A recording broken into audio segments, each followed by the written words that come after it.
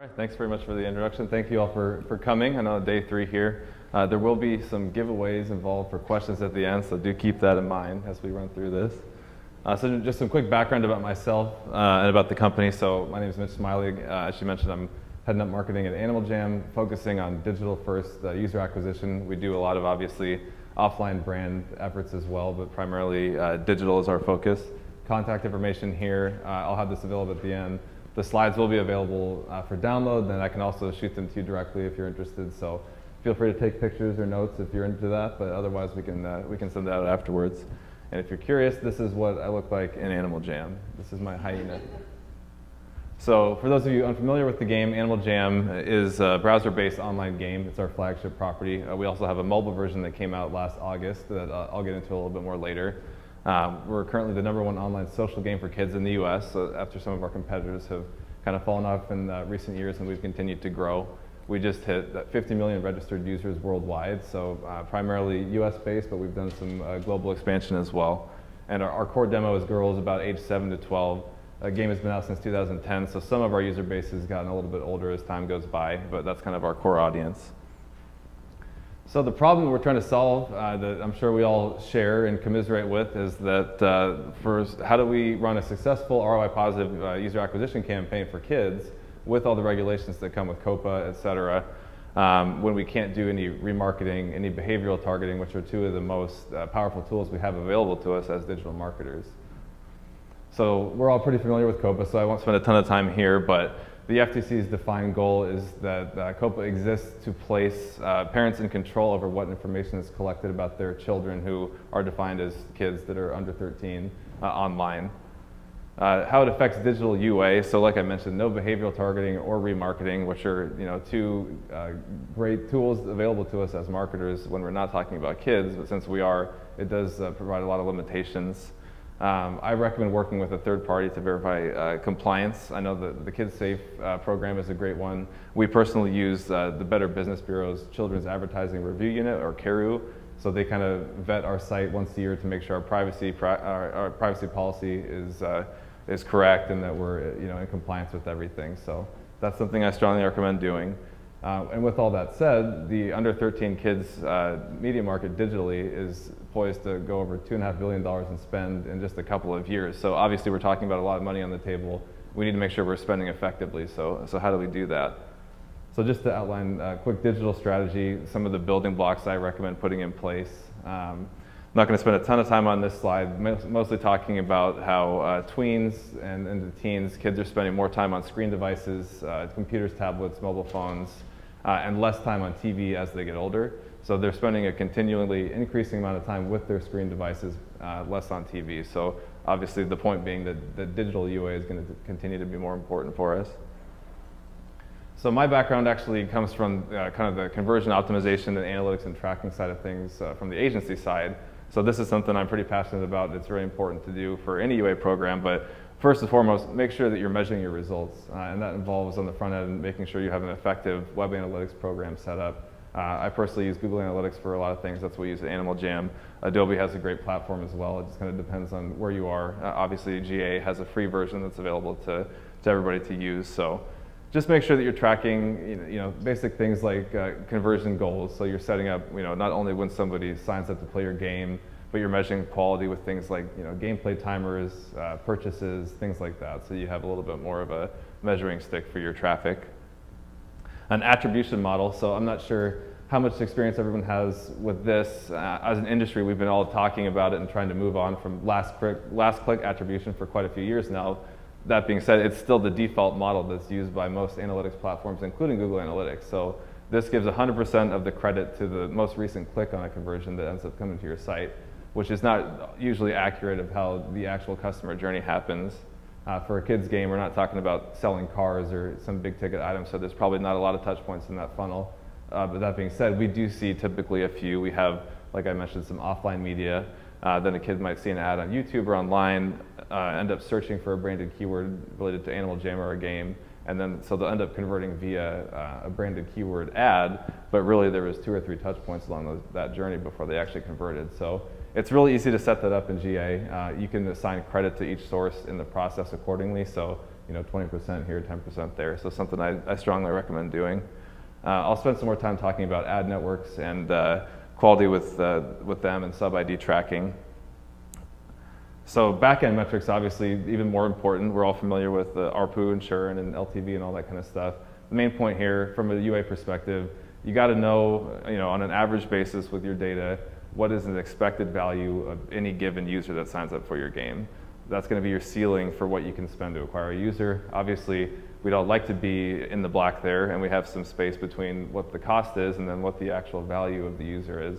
There's been a little bit of back and forth with that in our experience, definitely on mobile. But if you guys are, in that profitability margin, you got to do some of these back-end metrics to see, LTV, cost to acquiring a user, and just make sure that you're in between there. So pretty straightforward stuff.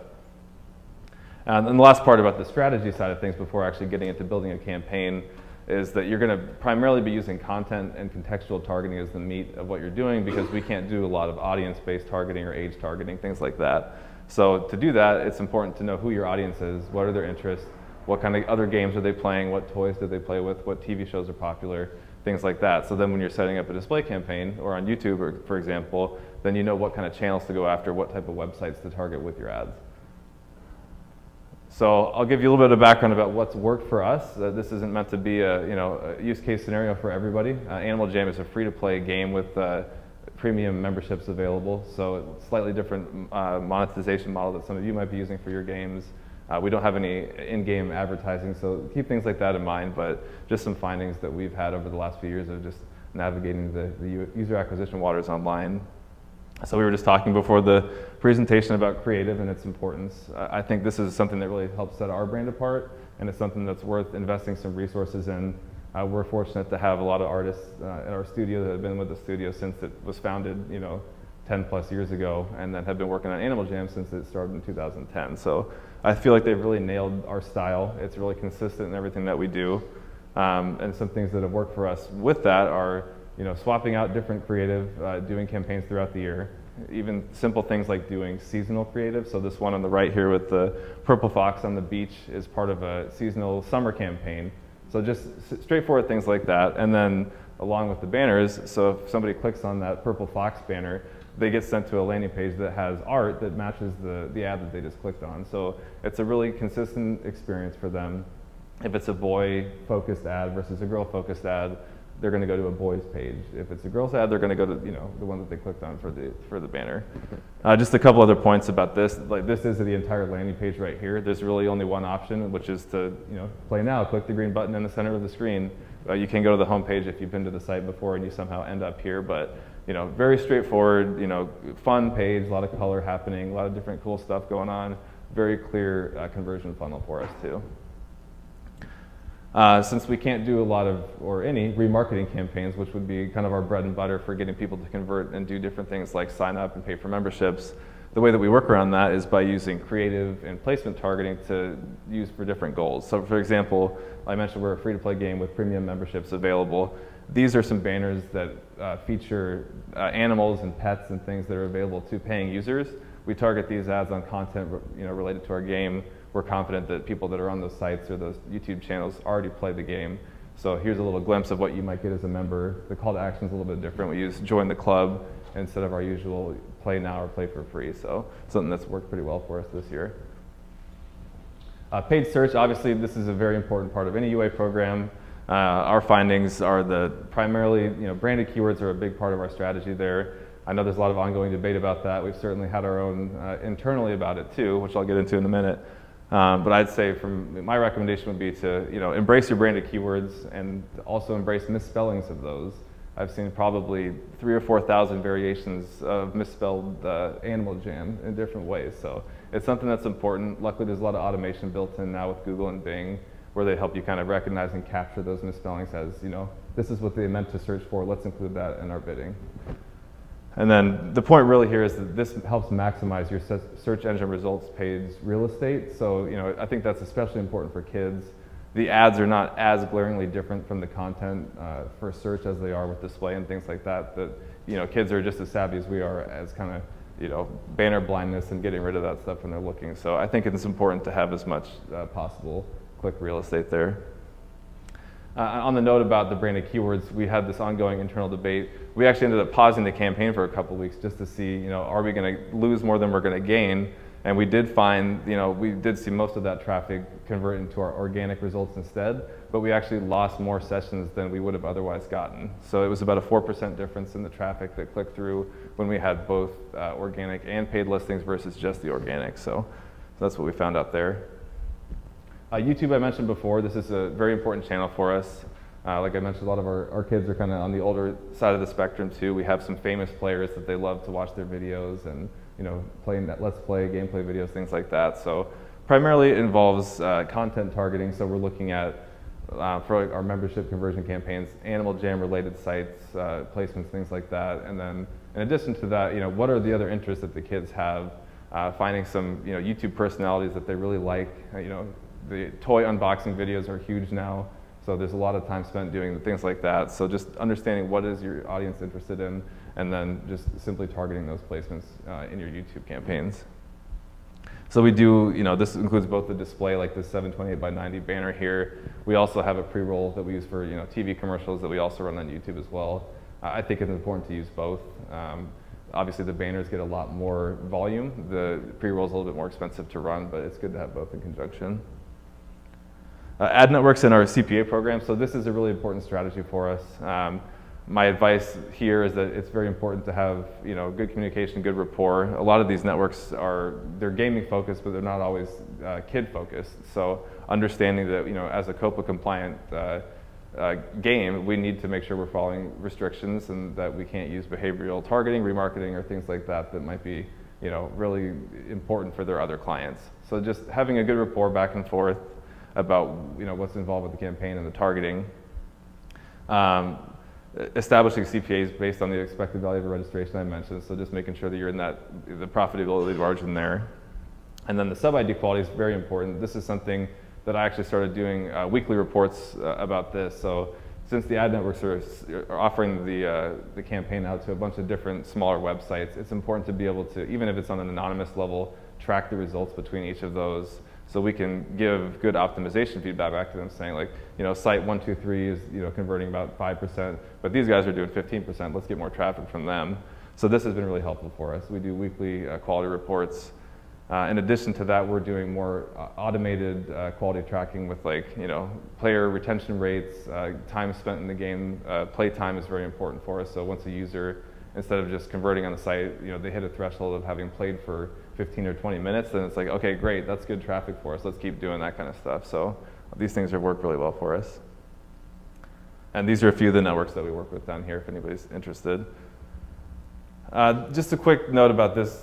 This is more of an engagement strategy as opposed to a straight user acquisition strategy, but I've found it's been really important to engage your community and make sure that you're make them feel heard and that you're featuring things that they're putting online. We have a lot of great artists in our community. Although a lot of them are kids, they have incredible art skills. Whether it's using our kind of archaic, paint-like tool on the bottom there, which they're making these great masterpieces out of, or it's using their own third-party programs or sculpting something out of clay, things like that. So we feature these on our Instagram. We do contests for the kids. We'll do giveaways if they get featured on our channel, things like that. So not really a straight UA program, but it's something that's been really helpful for us for engagement. Of course, it wouldn't be complete without talking about what hasn't worked for us, because we've had a lot of findings in both directions. So I wanted to share some of our, we'll call them learning opportunities that we've had. So grow now, monetize later. So this really came into play for us last year. I mentioned we started expanding globally a lot more as opposed to focusing on just our real core profitable tier 1 markets. So while we found that in countries and regions like Latin America, Brazil, Mexico, Argentina, and then in Southeast Asia, primarily the Philippines, Indonesia, we had great reactions from players there. They loved the game, they were playing. We got equal play times as we did in the US and Canada, but it's a free-to-play game. Obviously, they're like, great, we're going to play, we'll play for hours a day, but we just didn't see monetization out of them. So maybe that's something down the road that we look into, an ad monetization strategy as opposed to just our usual free-to-play, kind of freemium model that we're using. But just wanted to share our findings there. In both cases, really easy to get user volume, easy to spend a lot of money, easy to get a lot of registrations, not easy to monetize those registrations. This is a tough one, kind of CPM-based digital buys. So we do, like I mentioned, some offline buying, and I think it's really important to do branding when you have really good artwork and consistent brand awareness like we do. Online, it's been a little bit harder for us to do these kind of things when we still have, a direct response based metrics and traffic available to us. So whether that's clicks or acquisitions, it's been tough to kind of bake in CPM-based digital buys into that strategy as well. So something I think that will come to play more down the road as the volume becomes available, and I'll spend a little bit of time about that in a second. Mobile, I know most of you here probably are mobile first or at least mobile focused. A lot of our audience is starting to shift from our Flash-based browser game to our mobile game. So I wanted to spend just a little bit of time talking about that. Our UA has been relatively limited there so far, but we do have some findings I wanted to share. So our mobile game came out about a year ago. It's a similar model to our web game where it's free to play. Instead of a subscription, it's got IAPs that are available. There are a limited number of IAPs. We try to treat them as toys, basically. So if a kid buys something, it's theirs forever. It's theirs to keep. It's not something that we gate or keep them from accessing content of the game without paying. So that being said, we have set a kind of a ceiling for ourselves with how much we can monetize.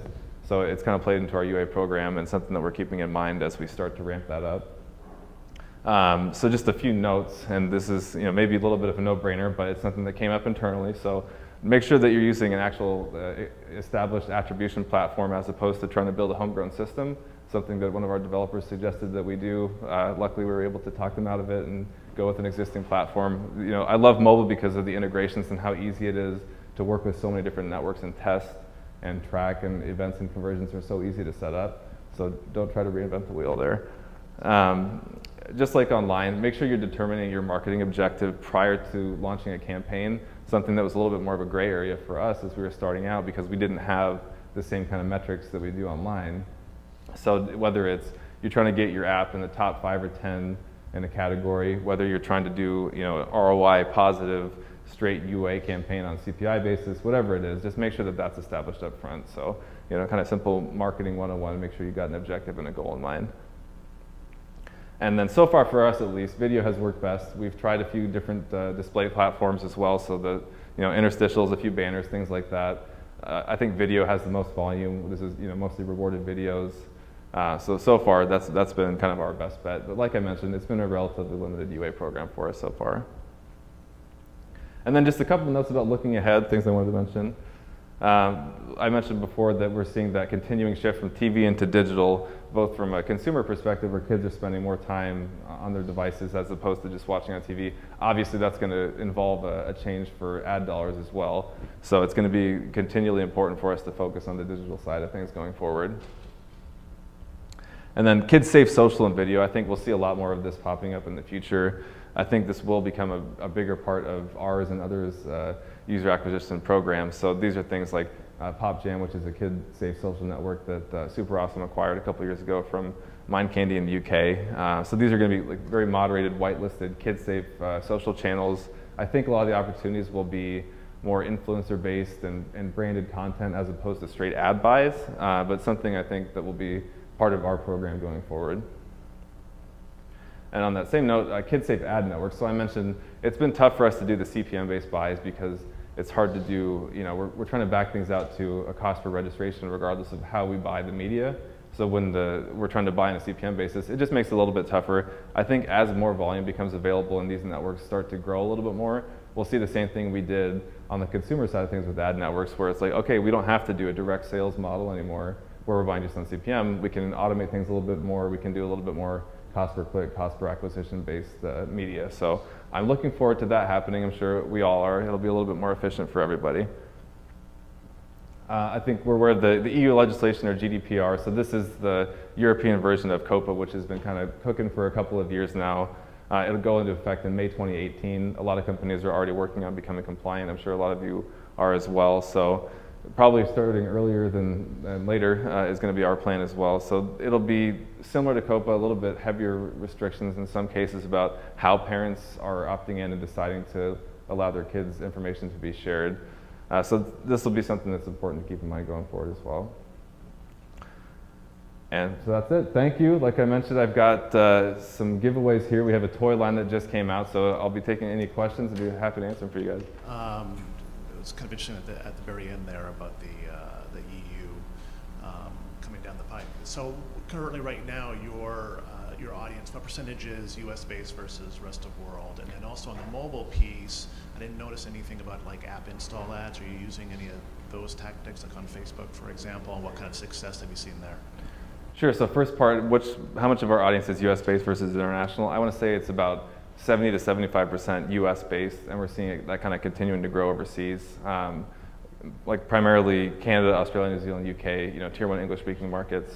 We have expanded a little bit more outside of that. And then app install ads, are you talking about like us like running within our app? So it's something that we actually don't as kind of a matter of policy right now. We do have some other IP, another app called Tunneltown that's not just targeted at kids. It's not considered a COPA compliant app. And we do some rewarded videos there. It's done well for us, but it's not part of our monetization strategy right now. Honestly, we've just been fortunate that we haven't had to go that direction yet, but it's something that we'll keep in mind down the road for sure. And don't let me forget. So these are blind boxes. I'll let you pick one if you want. We got a few different ones here. These are our new Adopt a Pet line. Thank you. Yes? Hiya.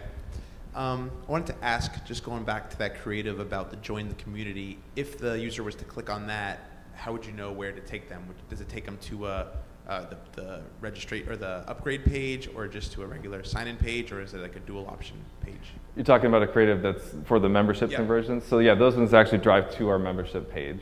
Okay. So go ahead. But if one of those but if I see that and I'm not already signed up even, because you said there could be a chance that those creatives being served, then what happens? So, that's kind of another bit of the crippling pieces where we don't have that ability to segment audiences, where normally I just pixel those people that I know they're playing the game already. I serve them this specific ad. So of course we can't do that. So there's going to be some duplication of efforts. Some people that have not heard of the game might end up clicking on a banner that sends them to our membership page without having interacted with the site before. So we do see some of that. I think it just kind of goes with the program, but unfortunately for targeting, a kid-based game. Why are you subject to COPA versus, for example, Candy Crush that a lot of other kids play? Why do you need to comply to COPA more than other games that also kids need to play? So I think the question is, why do we need to comply with COPA versus other games that kids play but are not necessarily going after kids directly? I think it's something that we've really embraced the challenge there, and the field has kind of shrunk a lot for other companies that are willing to do that. So a lot of other, I think, game studios have kind of just buried their heads in the sand a little bit, saying, yeah, maybe, a bunch of our audience are kids, or even on social media channels, they just, they were saying, if you want to use our platform on Facebook, you got to be 13 or over, sorry.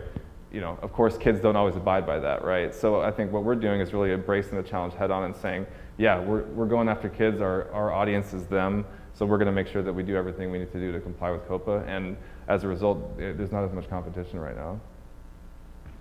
Does that answer your question? How do you, when you have registration to the clubs, how do you ensure that the parents allow registration? Yeah, so obviously it's part of our compliance with COPA. So during the registration process, any players are required to enter a parent email. So then a notification gets sent to them. If we don't hear back, or if the parent doesn't confirm that it's okay for their kid to be playing the game, then we're obligated to delete their account within what's defined as a reasonable amount of time by COPA. So it's part of our opt-in process. How do you know that this is the parent and not the friend? Yeah, unfortunately that's not something that we're able to regulate. There's not an age gap on signing up for Gmail or anything like that. So we're doing everything we can to comply with the restrictions that are in place, but we do what we can. The kid is lying, it's not yours. It's not your responsibility. Just like on Facebook. This is probably a little bit different, but I'm curious, based on his little prize, what's your relationship, what's the partnership with National Geographic? Sure, yeah, I can talk a little bit about it. So the game is produced, in partnership with Nat Geo. So what we primarily do is do a lot of content sharing. So I didn't talk about it because it's mostly UA focused presentation, but we do a lot of educational content as well. We have a marine biologist there, a herpetologist that we get videos from. So the game has a lot of animal facts and things like that. So we're fortunate that we get access to a lot of their content library, a lot of things they're producing about animals and things like that. So it's worked out well for both of us. I think as we continue to grow, it's good for them to have the exposure as well. Yes. And don't forget to come up and grab your... I know this isn't a UA question, but what's your plan with the impending death of Flash? That's a great question. I think the hope and... Because I love your site, and I'm going to be really sad if it dies, but I don't want it to die. We have no plans of dying. So I think the mobile platform in Unity, I think, is going to be plan B, and if things end up going that direction, if that becomes successful and continues to catch on as it has, then that's going to kind of be the primary focus for us. I don't know what our plans are to port, our existing game from Flash to HTML5 or things like that. Yeah, so I'm not sure that's something that we have in the works right now, but we do at least have the mobile version of the game that's been developed in conjunction. So don't worry, yes, we'll have it covered. Don't forget your. Yeah. Thanks for the talk. Absolutely. I was curious, since you know that your target market, it's primarily girls, but you mentioned that you have girls and boys ads. Yes. How do you decide when to run the boys ads and how much to devote to that, since you know that your core is actually girls? Yeah, our core is definitely girls. So with that being said, we don't want to leave the boys completely in the dark. So like I said, with the researching of, what are their interests, what are the things are they, what other games are they playing, Minecraft channels, things like that. So when we have an idea that the other game or the placement that we're targeting on YouTube is going to be really boy focused, then we have some boy creative. And obviously the game does include a lot of there's gender neutral things to do. There's a lot of stuff for boys as well. We have platforming adventures and things like that. So we just want to make sure that we have experiences that are appropriate for both audiences. So we try to incorporate both. What is your experience with the lifetime value of a user? What's our LTV? I don't know that I can share here today, unfortunately. But like I mentioned, I think it's really important to establish that. And then not only that, but with us being a free-to-play game, taking not only your LTV, but then your conversion rate. And then the more important number, I think, is the expected value of a registration, which is just conversion rate times LTV. So whether it's $4, $5, that's what you really need to work towards. Any other questions? Any other questions? All right. And those that ask Thank questions, you. don't forget your freebie. Yes, please. Don't forget your freebie.